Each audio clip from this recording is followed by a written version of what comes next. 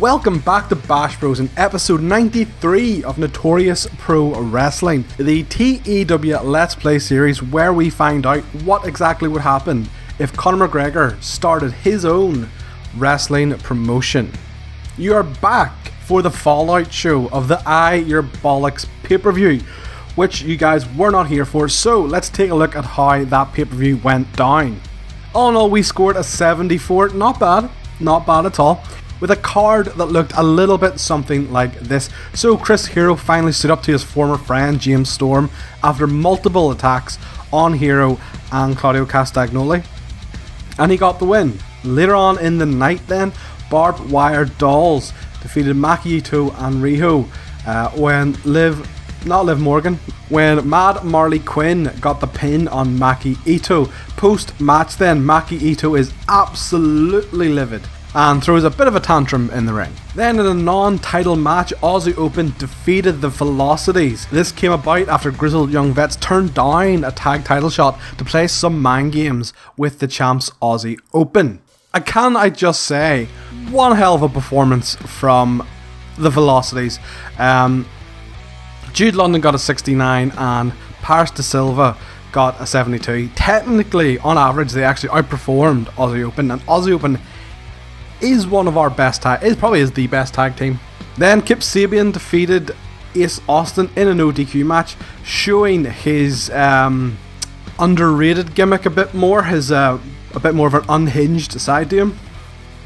Then in 6-man tag action, CCK defeated Epitaph, with Jonathan Grisham tapping out Eddie Dennis. So a little bit of revenge for Grisham there. And in our main event, Kenny Omega retained over Pac and Pentagon Jr. in a triple threat match for the world title, but post-match a message appeared on the Titantron with a message about being stabbed in the back, and a hooded figure attacks Kenny Omega before security runs them off. So that is what you missed over the weekend in game. With this being a Fallout show for a pay-per-view, let's take a look at the storylines going forward for the next month. So the P12 is wrapping up this month. The finals will take place at the Fear No Man pay-per-view. In 2 episodes time, we will have a contract signing between the finalists, so keep an eye out for that. Jamie Hayter versus Martina is a new storyline we're going into, which will lead to the debut of B. Priestley.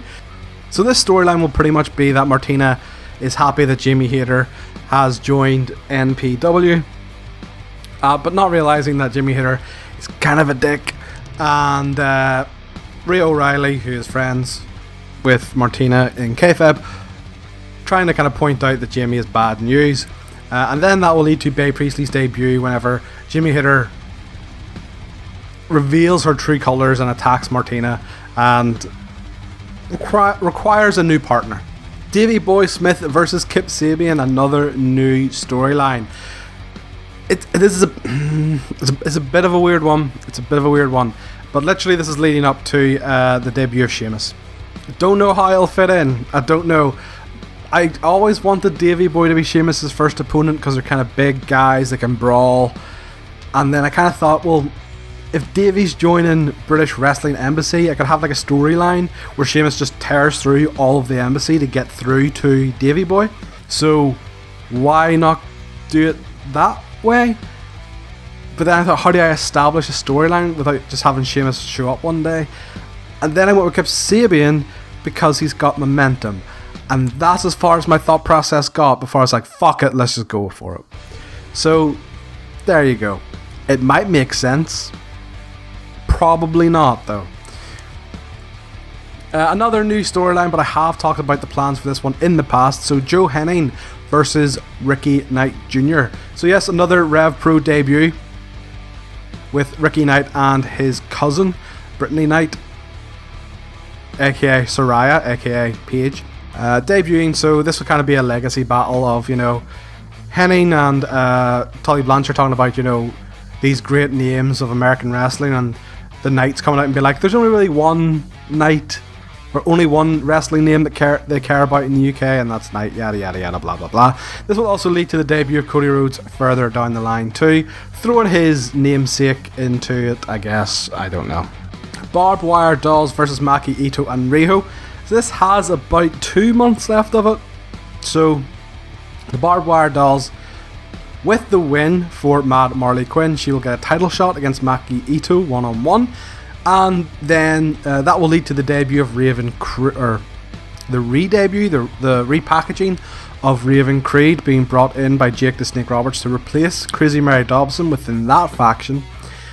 And she will attack Crazy Mary Dobson, and then the blow-off match will be some sort of formulation of maybe Mary Dobson, Creed, and Maki, or 2 separate matches, Maki versus Marley, and it'll be something like that anyway. So the Prestige versus the Aussie Open has evolved into the Velocities versus the Prestige versus Aussie Open. The Velocities really impressed me during the pay-per-view match. You know, scoring 70 is mental. I think that match is only like 15 minutes long too, so they more than deserve to be in the title picture. So this is kind of going to be Velocities and Aussie Open, both Australian teams kind of partnering up, being buddy-buddy, to take on the Prestige. I plan on doing something with this storyline, and I don't know how I feel about it, but we'll see. Kings of Wrestling versus Lethal and Storm. This will wrap up in 2 months' time. Can't really continue this one too much this month, as Claudio will be a part of the P12 final. So yeah, unfortunately can't really do the blow-off match this month, but no reason why we can't do it next month. And finally, AJ Styles versus Kenny Omega. So this is kind of already started with, I mean, big shock, AJ Styles is going to be the attacker of Kenny. Like, I'm pretty sure I've told you this, but yes, the plan is to do this storyline. Don't believe it has been done anywhere else. I don't really have any future plans other than Styles versus Omega. I can't think of any other debuts or twists they add to it, other than just them having belter matches. So that is the storylines going forward for the next couple of months. And the reason you guys are back tonight is because, even though I just spoiled it a minute ago, we're going to have the reveal of who the hooded figure that is attacking Kenny Omega. And who that is, it's AJ Styles. There is absolutely no news to discuss, so let's just get in the book in the show, shall we? Okay, and we are back. Coming at you from Cathay's Bingo Hall in Wales. It is Thursday Night Wanted. A lot of promos and angles on this show. As you can see here, we are at 68% and somehow still not penalised, even though we're supposed to be at 75%. So, yeah. Not, don't know why. Show must go on, so let's start the show. Backstage promo, and Will Hobbs is tired of this cat and mouse bullshit with himself and Jay Lethal, and challenges him to a match next week. Then in a pre-show matchup, Martina won a fatal 4-way match by pinning Debbie Keitel. Debbie had a 51, Kaylee Ray had a 56, Martina had a 54, Rhea a 52. All in all, a 58 rated match, which is good. Next up in a P12 match, Will Hobbs defeats Stevie Boy to bring Block B to a close, and as you can see here, the winner is Claudio Castagnoli. Stevie had a 49, Will Hobbs had a 50. Not great from either guy. Severe lack of psychology apparently for both guys, which is a bit worrying as it was only a 15-minute match. But 42 overall, which is okay. Post-match then, Jay Lethal comes out and low blows Will Hobbs for like the 3rd time, I think. So, you know, rest in peace Will Hobbs nuts. And screams in his face he could have been someone if he had joined him. He could have been a superstar alongside Jay Lethal. But now he's nothing, and he agrees to the match next week. 66 rated angle. Next up in a backstage promo, the Velocities are feeling confident after their great performance at the pay-per-view, and they're going to ride this confidence going forward. The Prestige then interrupt the promo, saying that the Velocities, they need to remember their place, and that's at the back of the line, and that they wouldn't have even been on the pay-per-view if the Grizzled Young Vets hadn't turned down a title shot. 59 rated promo. Backstage promo, and Joe Henning says that there's a list of names that the UK fans need to learn to respect, and at the top of that list is Henning. 56 rated segment, and Tully Blanchard got a bonus for helping Joe during this promo, which is good.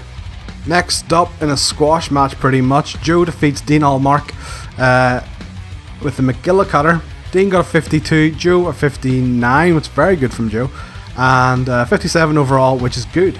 Next up, in a backstage angle, Martina and Rhea O'Reilly are cooling down from their match earlier in the night, I don't know. But then Martina sees Jamie Hayter, runs over and gives her a big old hug, and Jamie Hayter, you can tell from her face, she just wants absolutely none of it.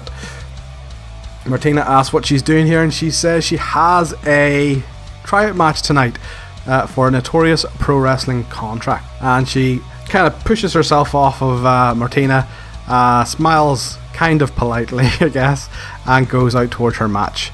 So Jamie debuted her hateful gimmick and got a pour. That's a bit shit. Gonna have to try something different there. Then in that upcoming match, so Jamie Hayter defeated Rachel Ellering in 11:05 with a Falcon Arrow. Jamie Hayter a 52, which is good, and Rachel Ellering a 36, so 49 overall, which is okay. And in our main event for the #1 contendership for the NPW Championship, Pac defeated Chris Hero, Kip Sabian and Pentagon Jr. When he pinned Pentagon due to the hooded figure, aka AJ Styles, interfering. So AJ would kind of interfere, but he would just kind of attack everyone, so both like Hero, Kip and Pentagon, and then Pac would just use the opportunity to score a quick pinfall on Pentagon. So the breakdown then, Hero had a 63, Kip had a 66, Pac a 76, and Pentagon a 65. And AJ's phenomenal one gimmick got great, and Kip and Vicky have a managerial bonus, which is good. All in all 72, which is very good. Post match then, so Pac's kind of coming up to the hooded figure and he's like, yeah buddy, friend, thanks for the assist, haha. But then the hooded figure turns around and attacks Pac and lays him out with a Styles Clash. The hooded figure then gets up and reveals himself to be AJ Styles before all agents and security and Conor McGregor run out and chase away AJ Styles. 80 rated segment because Conor's there. And that is the show. 73 overall, which is very strong for our weekly TV show. Okay, so there's no news to discuss coming out of the tapings. So the next time you guys will be back is actually going to be for the Rev Pro tapings coming up, which is on Tuesday. Because we have one of the longest running storylines coming to a close, with Kanji versus Sanitarium, and also a couple of debuts down there. So yeah, that'll be fun. So thank you very much for joining me as always. If you have enjoyed this episode, please do leave a like and subscribe to the Bash Bros channel for more Notorious and other great shows. If you have any ideas for storylines, tag teams, factions, name it in the comments and I will try to book it for you. And with all that being said, I will see you next time on Bash Bros.